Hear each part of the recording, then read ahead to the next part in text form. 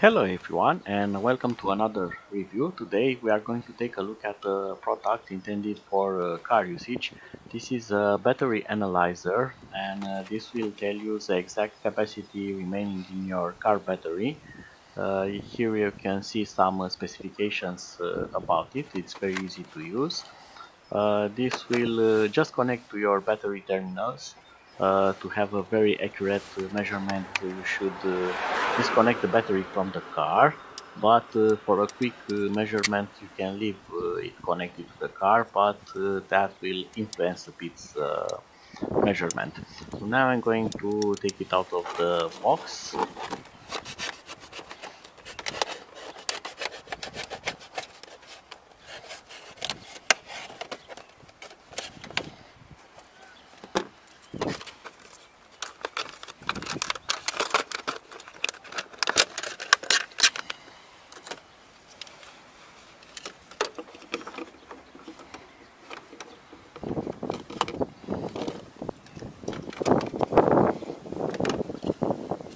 Let's now connect it to the battery. So I'm going to connect negative and positive to the battery terminals. Make sure that connectors are in place. So here is a self test on the screen. This is done in a loop, but each time when it finishes counting, it's okay. So just press a key like OK. Now you are going to choose your battery capacity, and on my battery the capacity it's nowhere written, so I'm going to put some random value, and I'm going to explain you later why you need to enter your battery capacity, and then press OK to initiate the test. And now the analyzer will do some complicated stuff, analyze your battery, and it will show you this message. The first is the voltage, the second it's the battery internal resistance, and on the top you see a battery capacity meter.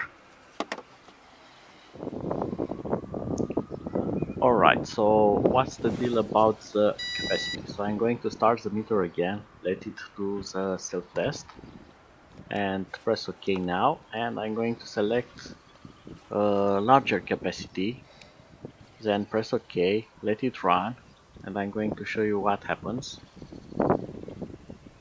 So after the analysis is complete, you can see the voltage is the same, the resistance is the same, so the same measurements are available, but you can see the top bar of the capacity is less.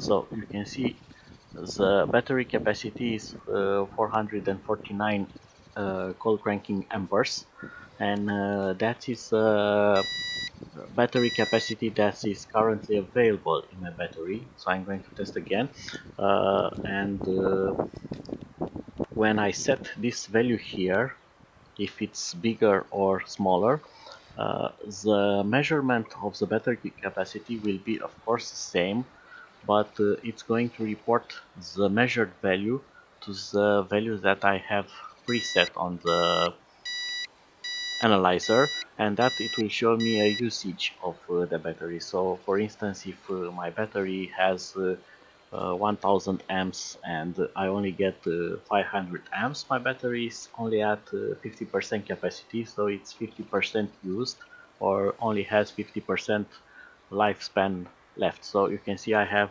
around 450 amperes, cold cranking amperes left into this battery, while my battery on the car is rather large and it has a start and stop cycle, and it should have around 100 amperes.